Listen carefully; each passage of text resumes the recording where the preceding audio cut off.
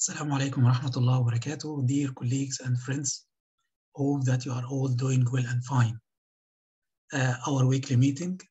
This week, our topic will be the discharge summary. Why the discharge summary? Actually, first of all, this is a repeated station in the exam, especially on the online exam.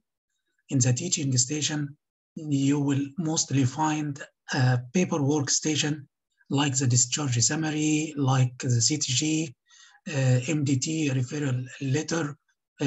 So because there is no probes or manicans on the online exam, so the paperwork is expected to be as one of the stations in the exam. This is number one. Number two, I always feel that there is a gap between the UK candidates and the overseas candidates, especially in the formalities, the paperwork, and the clinical governance. So one example of this is the discharge summary. This is part of their daily work.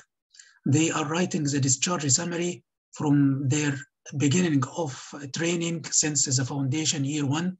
So it will not be a big issue for an ST5 to mention how to write a discharge summary in the proper way, or how to critically appraise a discharge summary that was written by a trainee.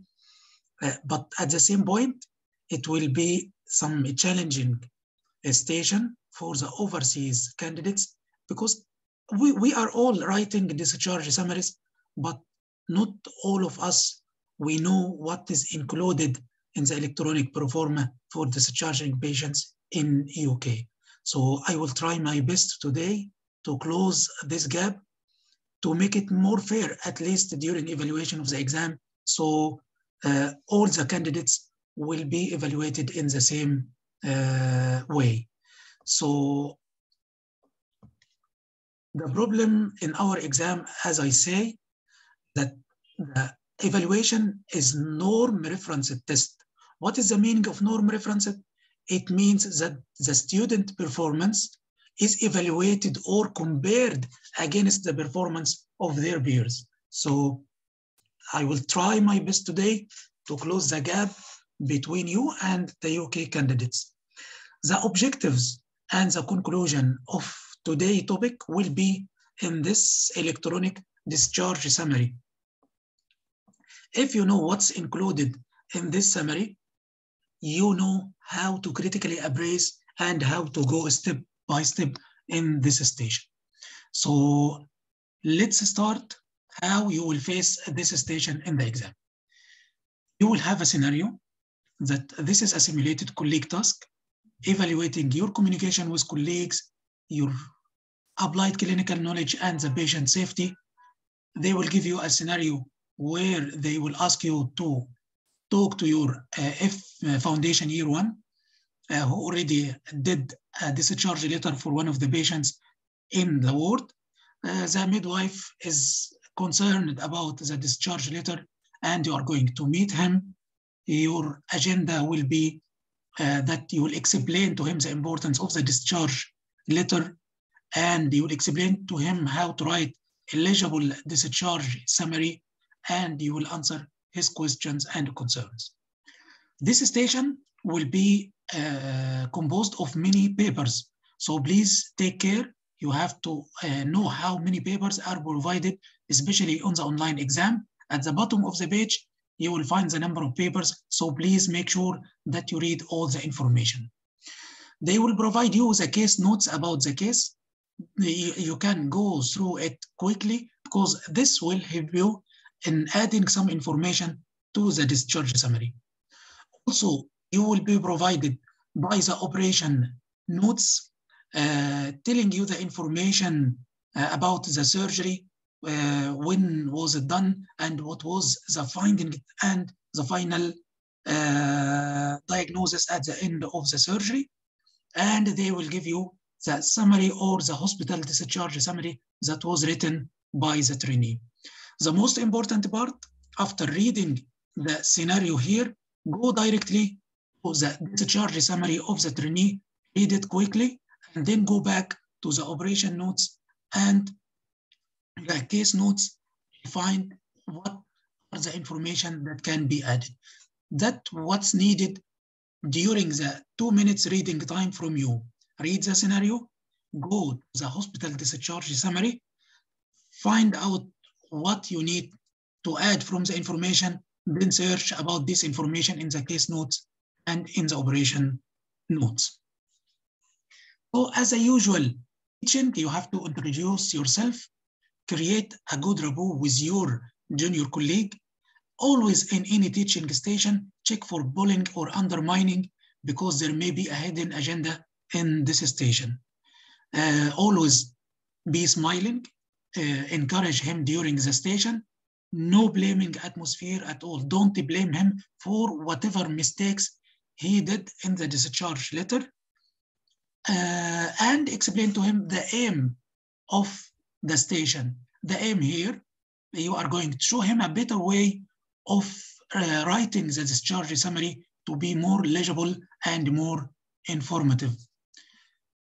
Again, you have to put some emphasis on the importance of the discharge letter, and we'll come to this point in details now.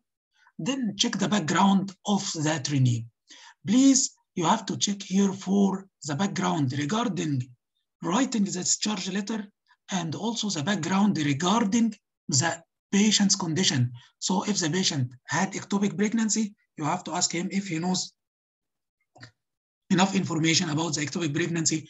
If it is 3rd or 4th degree perineal tear, you will ask him about his background regarding the information about the 3rd or 4th degree perineal tear, and also ask him if he follows the progress of the case, if he knows the clinical progress of the case or no, because this is important to write a full details about the discharge summary, that he should know what was the clinical progress of this case. Next step, put your agenda.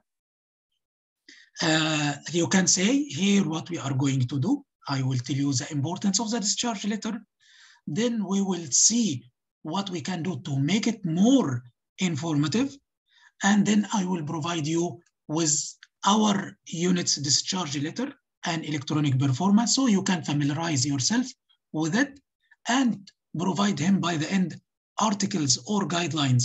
Please, in the teaching station, when you are providing a colleague written information, this is an article or guideline, not leaflets. Leaflets are provided for the patient. It is a patient information leaflet, but here the word will be articles or guidelines or references on how to write the discharge summary. Then always involve him during the discussion. Be cheerful, smiling during all the station. He's a colleague, so this will help you a lot in the communication with colleague. Always offer help and ask him not to hesitate at any point to ask if he has any queries. Coming to the discharge letter itself. So you can start by mentioning what is the discharge letter. You can say it is a discharge summary, is a clinical report prepared by the health professionals at the conclusion of the hospital stay or series of treatment. So this is a good definition for the discharge summary. The discharge process is a complex process. An essential part of this process is documentation.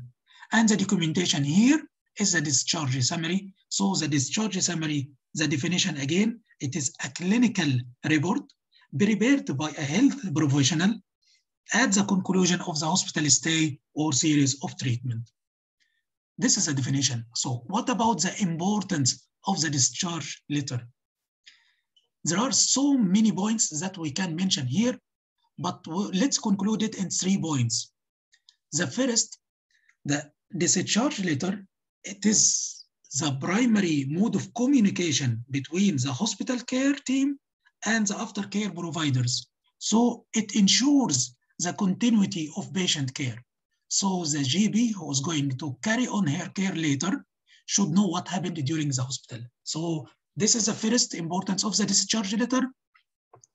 Continuity of care and good communication between the hospital team and the GP team.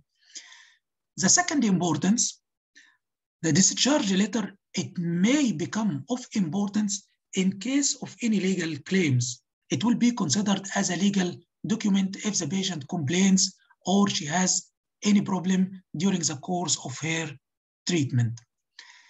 The third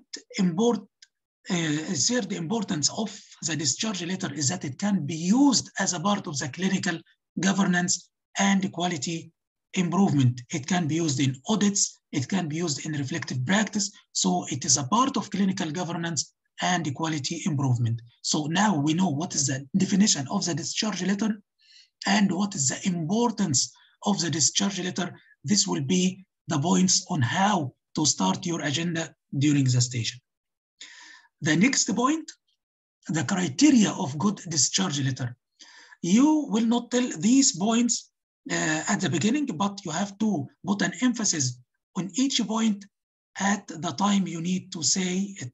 So what is the criteria of good discharge letter? It should have enough information about what happened to the patient and what needs to be done later. Please, in the discharge letter, don't forget to mention the red flag signs and symptoms for the patient to seek advice. This is very important point in the safety. So you have to mention that the red flag signs and symptoms should be mentioned in the discharge letter to tell the patient what are the symptoms and signs that will guide her to seek an urgent care. It should be clear and legible. Avoid abbreviations in the discharge summary because the patient will have a copy and some of the GPs may not be familiar with some abbreviation some of us are writing. So no abbreviation. You should avoid any information that are offending and not acceptable by the patients. You have to make sure that the information you give and the suggested plan are according to protocols. So if you are going to give any information in the discharge summary, it has to be according to an evidence or guideline. Always tell the trainee it's not a shame to go and review the literature or to check the literature or seek help from senior colleagues if you need to confirm any information, especially if you find that he did some mistake or he wrote as a wrong treatment or wrong dose of the medication. Always, to make it easier, it is very important to follow the regular profoma according to the unit's protocol. Very important, another point in the exam, this point, please don't forget to mention that the discharge letter will be in 3 copies. One will be kept in the file of the patient. One will be given to the patient herself, and one will be sent for the GP. There are 2 time limits for the discharge summary or the discharge letter to be written. So if the patient is going home and she's in a stable condition, it has to be sent to the GP within 7 calendar days. Within 7 calendar days, not 7 working days, within 7 calendar days. But if the discharge is within the facility, if the patient will be discharged, for example, from the gynae ward to the surgical ward, the discharge summary has to be written as soon as possible within 24 hours. So these informations are very important, and these are key points that has to be mentioned in the station. Now, you will have the discharge summary that's written by your junior colleague. So what are you going to do? You are going to critically appraise the foundation year 1 discharge letter. Critical appraisal is a type of giving feedback. So always remember the feedback sandwich. The feedback sandwich, it should include the upper layer will be positive, the lower layer will be positive, and in between will be the negative. So always start, but what was done good, and then what has to be done to make it better, and then finally close by positive thing again and encourage him to continue his good work. So please, always remember the positive points. Don't give only the negative points in the discharge letter. So start by the positive things that you find in the letter, end by the positive summary about what he did right, and thank him for being involved in the work from the first day. But in between, you have to mention the things that needs to be improved or to be corrected for the discharge letter to be more legible and more informative. So you can start your appraisal by saying, Sam, you did very well writing the discharge letter for Mrs. Luaida. Do you follow her case? And do you have any idea about her clinical progress? So this is the way how to start your appraisal with your colleague. Again, that's very excellent. I can see here that you typed the patient name and age, her hospital number, which are very important demographic data that has to be mentioned in the discharge summary. But it will be more informative, Sam, if you follow the unit's profoma according to the protocol. So the profoma will contain more essential demographic data. And here, flashlight again. Flashlight at this point. What are the demographic data that should be included in the discharge summary? This is another very important point. You have to mention it in the exam, especially that all the discharge letters you will face in the station will lack most of the demographic data. The demographic data or details are not only for the patient. The demographic data includes the patient details, the GB details, and the hospital details. So the patient details include her full name, and full name means if he's writing only one name, it has to be completed. And also, if there is patient's preferred name, if relevant, it can be written. The date of birth has to be written. The NHS number unique for the patient has to be mentioned even if the hospital number is written. Her address has to be added. Telephone number has to be added for contact. The sex, ethnicity, and the next of kin in case of emergency situation. So you have to tell your junior colleague either by yourself or he will prompt you to tell him what are the demographic data. These are the demographic data for the patient. What about the GB? The demographic data also for the GB has to be written, including his name, his address, the email, the telephone and fax numbers for contact, and the GB practice identifier code. The HGB will have a practice code specifically for him. Then also the third point in the demographic data are the hospital details. The hospital details should include who is the discharging consultant, which is responsible for the patient at the time of discharge. The discharging specialty or department, for example, the OB/GYN department, and the discharge destination from hospital. So you have to mention if the patient is going home, or she's going to another department, or she is going to one of the care houses. So these are the important demographic data, and it's a very important and critical point in the exam. Also, you have to mention it. Please try not to miss this information, because all the discharge summaries that will come in the exam will miss the demographic data. After each part, you have to involve your colleague in the discussion. So you can say at this point, Sam, don't you think adding this data will make it more official?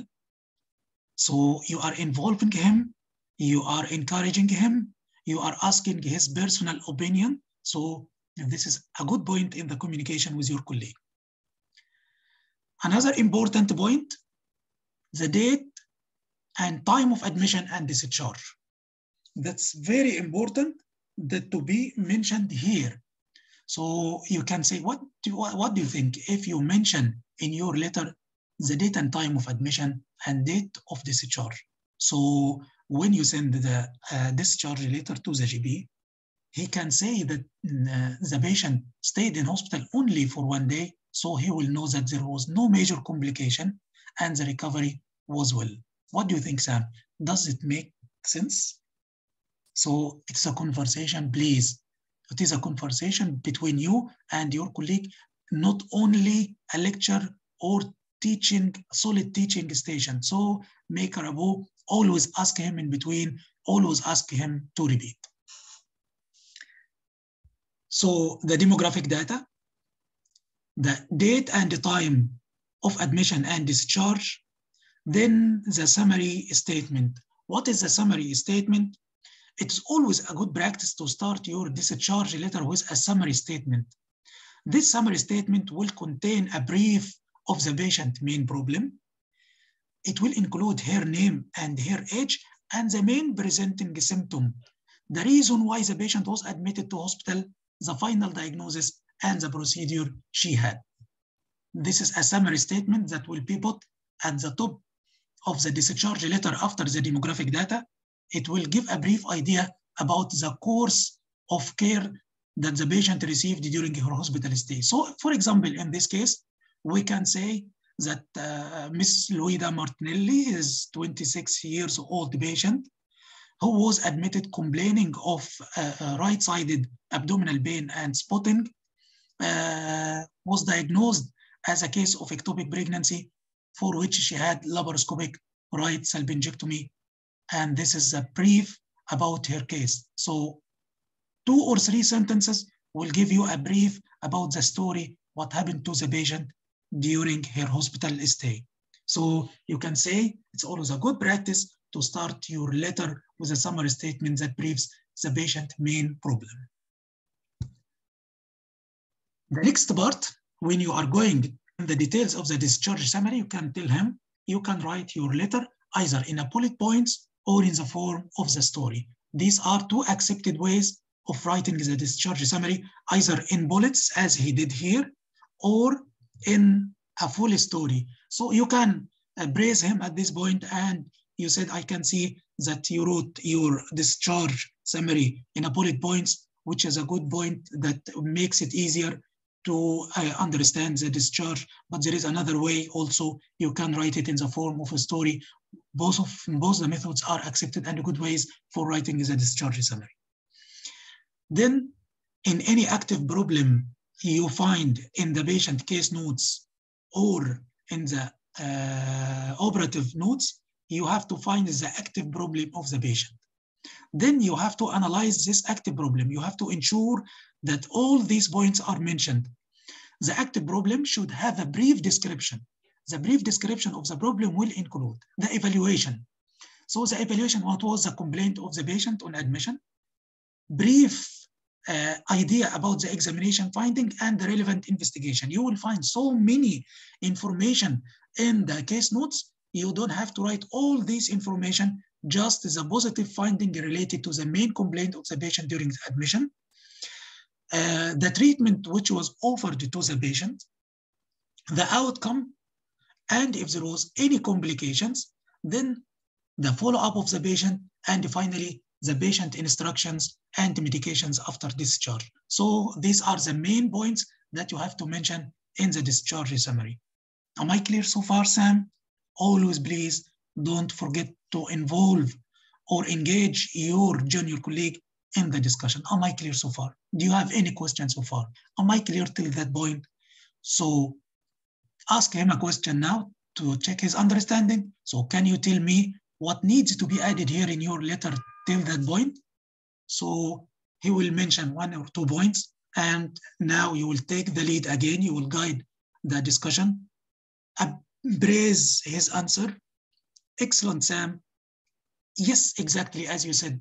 You have to mention here the reason of admission, or you can say the reason of her admission should be added, which is abdominal pain and spotting after a missed period in our case.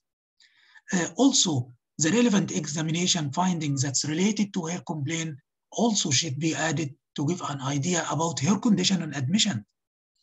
The full picture will be more clear, Sam, if you added some relevant admission labs and scan reports.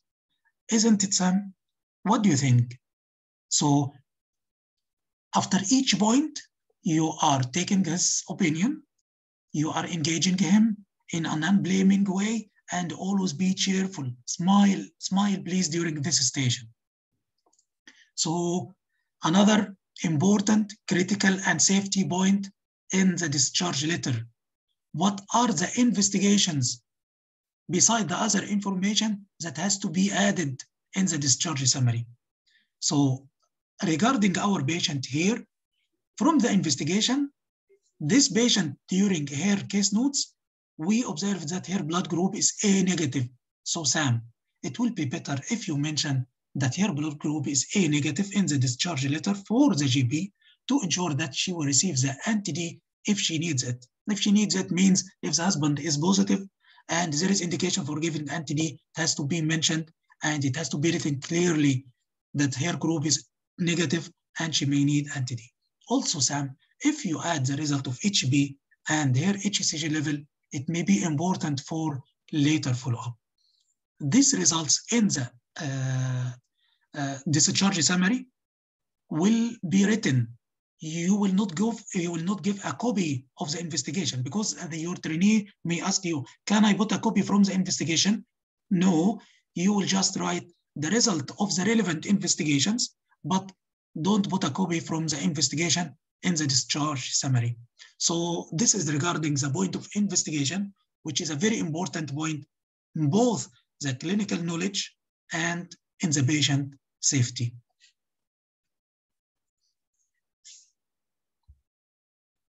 The next point is regarding the main treatment which was offered to the patient. So this patient has surgical details. She has surgical management. She had laparoscopic right salpingectomy for ectopic pregnancy. So again, start by the positive. Sam, I can see here that you wrote the name of the procedure. You did very well that, but other details also can be added, like the date of the surgery, if there was any complications related to the procedure, and if there was any specific anesthetic issues. So the procedure, you have to mention some details, some more details about the procedure. Start by the good point that he mentioned the name of the procedure, then the points that can be made to make the discharge letter better, and by the end, tell him another positive point again. So this is regarding to the procedure or the treatment the patient received. Also, you will tell him about the discharge condition. The discharge condition has to be mentioned. Why? Because it gives an idea about the patient state on discharge. So you can say, as in our case, our patient is in a stable condition on discharge. So this point better to be added in the discharge letter. The red flags, please. Again, the red flags. On the discharge, you have to mention to the patient what are the symptoms and signs that will make the patient seek advice sooner than later. Also provide her contact details, and you can give her patient information leaflet about the ectopic pregnancy, how with her recovery after the ectopic pregnancy. So the red flags, the contact number, and the patient information leaflets, again, points of safety. Then patient instructions. These are a point under communication with the patient and families. If you need to instruct the patient regarding her activity after surgery, like driving, like taking major decisions, especially if she received general anesthesia, if the patient needs any diet advice, and if she will need any discharge medications. So these are all fall under the point of patient's instruction, which has to be mentioned in the discharge letter. So give an example again, relate what you are telling him to the discharge summary or to the case that you had. So in this case, in our case, we can add some analgesia, as this patient will have some pain after her surgery, after ensuring that there is no drug allergies. Please, in any station in the exam, whatever the scenario, if it is a teaching station, if it is a structured discussion, or if it is a simulated patient task, push the drug allergy in the station. Don't forget the drug allergy. You will be surprised that this point also is a point of safety in the discharge letter if you are going to mention medication. So please don't forget the drug allergy, whatever the station is. Whatever the station is, don't forget the drug allergy. The next will be the follow-up. So it should be mentioned clearly, either the follow-up will be in the hospital or with her GP. If there are tissue samples or biopsies or lab results, for example, in our case here, the patient had laparoscopic salpingectomy, so the tissue will be sent for biopsy. So the patient has to know what are the arrangement regarding her next follow-up. So the follow-up where will be in the hospital or with the GP, and if there is any follow-up for results of labs or biopsies, it has to be mentioned in the discharge letter. Very important point, to close the discharge letter, the person who wrote the discharge letter has to sign by the end.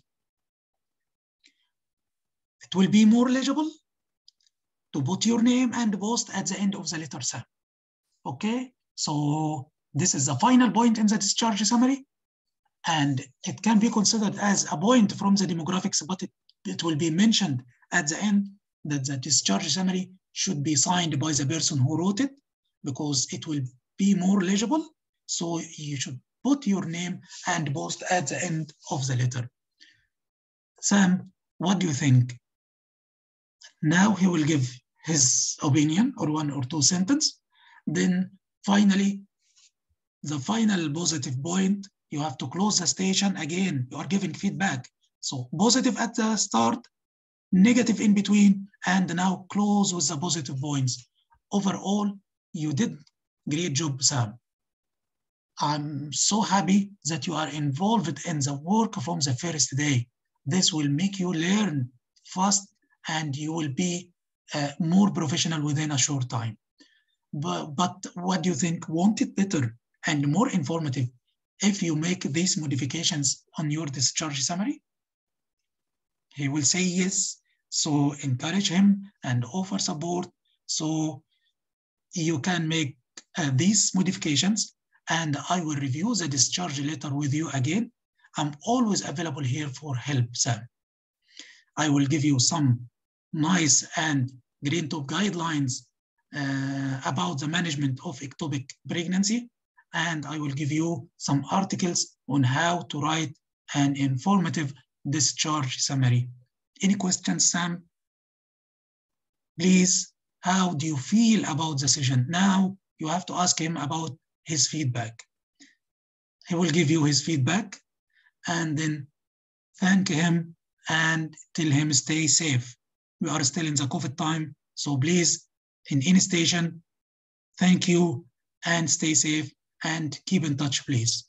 Okay, so I hope I closed the gap because of the practice, which make a difference between UK candidates and the overseas candidates to make it more fair during the evaluation of the exam. I'm sorry I mentioned so many information here, but I stressed on the important points. At least you can find the words to fill the 10 minutes station. This is an easy station. You can make it and you have to put it in your pocket in the exam. So I hope it was useful. If you find it useful, please share it with your friends and don't forget me in your prayers. Inshallah, I will announce on the group about our next practice session. It will be about the discharge letters. We will practice together how to go through the station.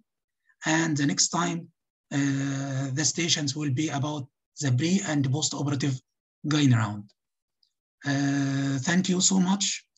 Stay safe. And Assalamu alaikum wa rahmatullahi wa barakatuh.